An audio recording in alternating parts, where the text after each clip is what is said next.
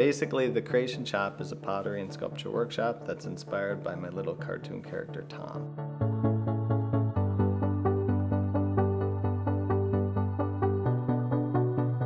As I started growing up, I wanted to become an artist, and to be a professional, I thought I had to let go of the little cartoon character.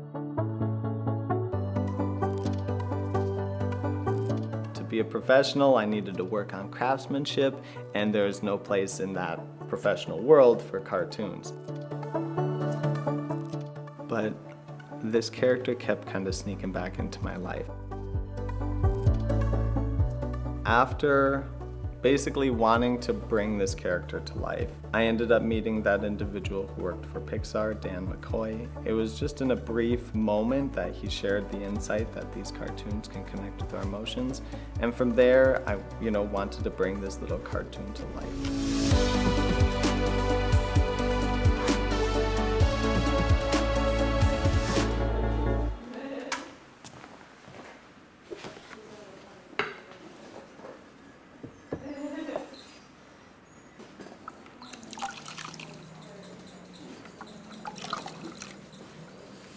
So I went to MSUM for a year, and then from there I heard about a visiting artist, Boomer Moore, who's originally from Fergus Falls, Minnesota.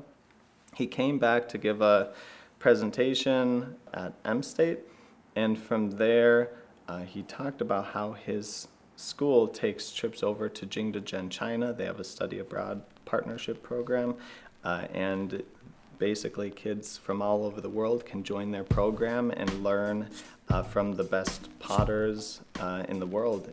I ended up signing up and joining West Virginia for 3 months in Jingdezhen, the porcelain capital.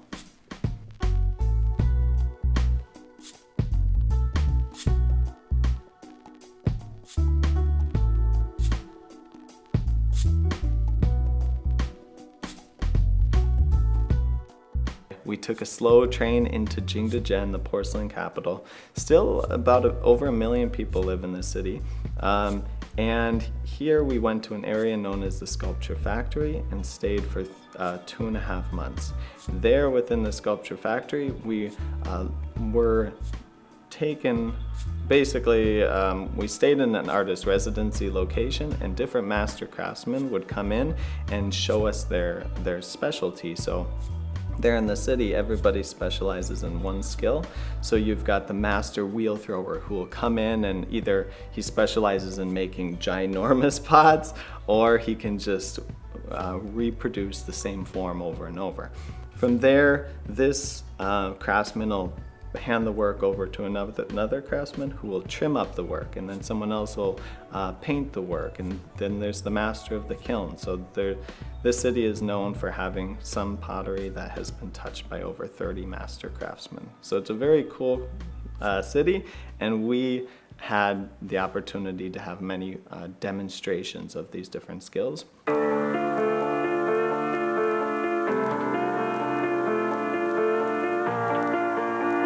Coming home from China, literally a month before COVID, I ended up landing here, back in my hometown, and wanting to open up another ceramics studio.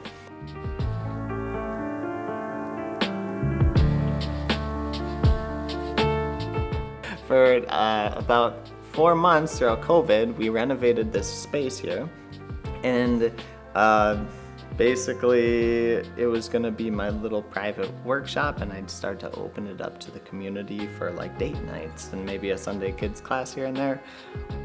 As I was starting to open it, I had someone contact me about a bachelorette party, and I was like, whoa, okay, we'll do it. Like, we'll try that. And then from there, we started like promoting team building activities. So we ended up getting Zero Variance, like a marketing company in here, to experience clay. It's been amazing. In just over a year, we've had over 100 workshops, I think close to 150 now. And that's been everything from birthday parties to Sunday kids classes to date nights to team building. But I have been able to experience and meet so many people who have never touched clay before, and it's it's a really cool experience. Like, it helps. It seems like it helps people get in touch with like their mind and their hands, and helping kind of allow them to work on, forming and articulating their mind on like a clay piece.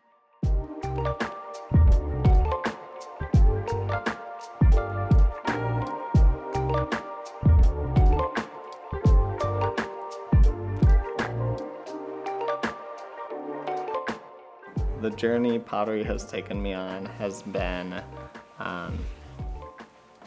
it's really expanded my view of the world, I would say, that really dedicating myself to kind of almost one focus has allowed me to see how far you can take that material and that medium. And it has branched out into sculpting, you know. From pursuing pottery, I've got into concrete, but it's a lot of the same material, just learning how to, you know, not necessarily fire it, but to form it in a larger three-dimensional way. But, you know, it was my reason for going to China.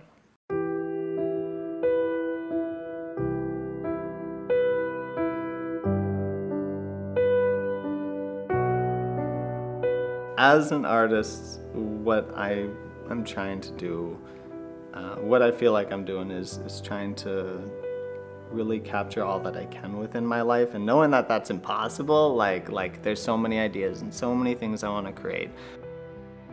But how can someone stay motivated to continue and to continue to produce and expand on what they know, even when the world is so busy and there's so many life activities that are going on that seem so important? You know, how can you continue to do more and to refine that skill more? And that's kind of where my philosophy has taken me further.